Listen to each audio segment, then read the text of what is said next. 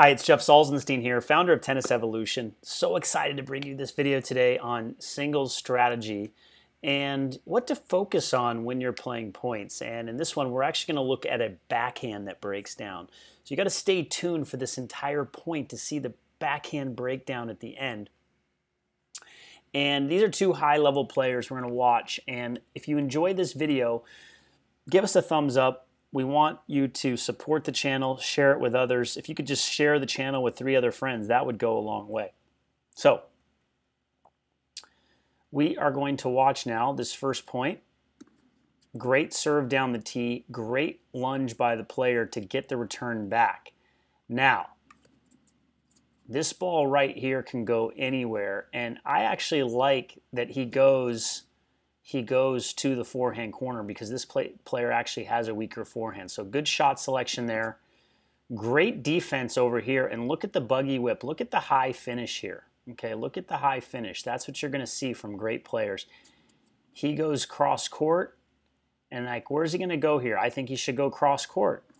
He does because he's behind the baseline. No business going down the line there. He creates great angle here. Great defense with the slice to slow the point down.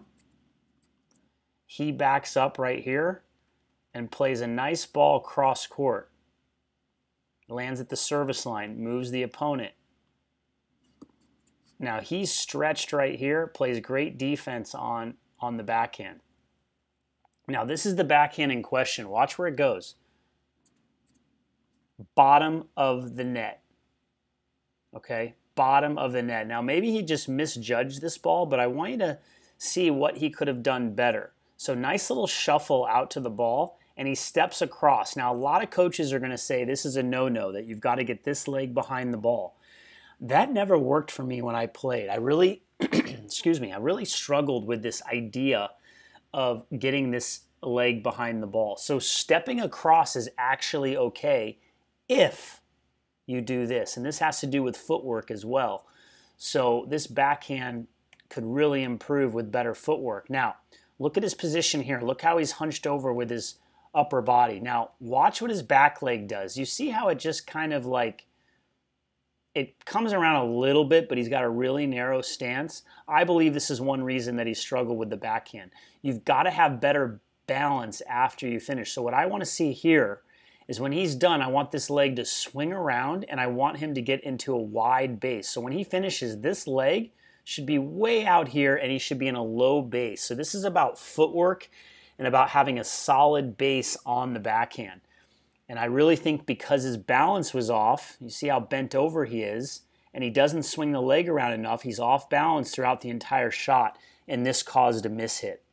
So there were a lot of good things that happened in this point by both players with shot selection, but it was ultimately the execution of this player with his footwork and his balance that held him back. Now, if you want to improve your footwork on your forehand and your backhand, I've got a free gift. There are footwork myths that players are making all around the world. I don't want you to fall for them. Click the link in the description below or somewhere in this video. We'll get you those footwork myths. We'll also get you solutions. This is really powerful stuff. It's absolutely free. We also want you to give us a thumbs up to support this video and the channel. Subscribe to the channel and turn your notifications on. Really enjoyed making this video. Again, click the link in the description below or somewhere in this video to get those footwork myths. We don't want you to fall for them. All right, we'll see you at the next video. Thanks.